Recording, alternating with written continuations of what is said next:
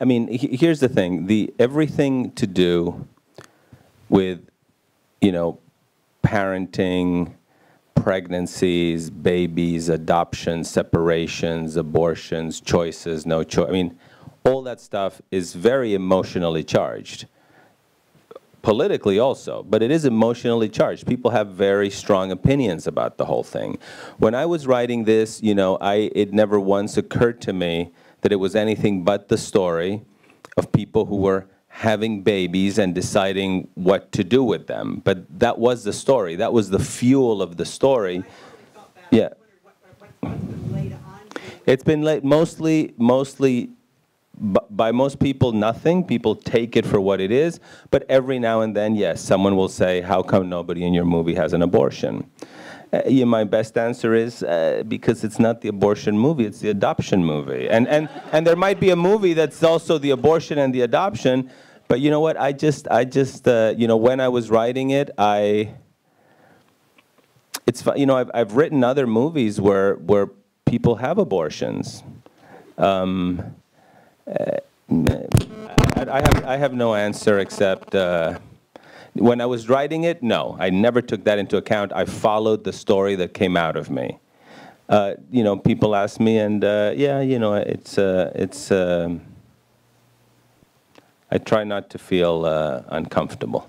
Well, I have to say, one thing that was wonderful about the film, you certainly don't glorify childbirth. It's a difficult process, and you don't glorify the early days of having a newborn. Well, so I thought that was I think it's an important message. Yeah, and you know what? The mother, baby, brother, siblings, spouses, all that stuff is complicated, period.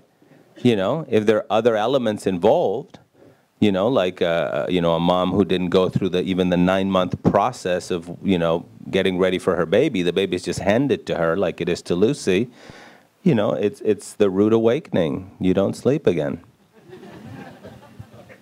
I mean, we just both agreed that Karen was not someone who was actively in the market. There must have been men along the way, you know, she's 50, but the dates had probably become further and far between, and that she's probably someone who didn't wear makeup, and some days she looked a little better at work, some days not. You know, and then the onslaught of production came on, and I do remember the first day or two thinking, oh, she's really going for this, okay. And then you forget, you know, the wave rolls over you. And one of the things you do when you're directing, of course, you're trying to figure out where you are in the story, especially here. You know, you shoot, you go into the kitchen and you shoot all the scenes. Before the mother dies, after the mother dies, when they're kids, when they're old, the party, the funeral, you know, it's like, oh. And I thought, okay, we're on track.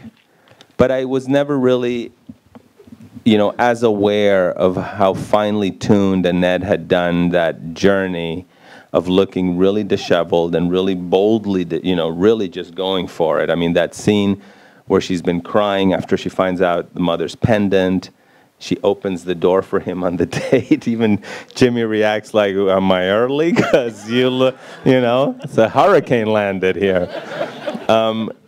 Yeah, it was, you know, she did a remarkable job of starting her way deep in the hole, and in the end, without much, she looks beautiful.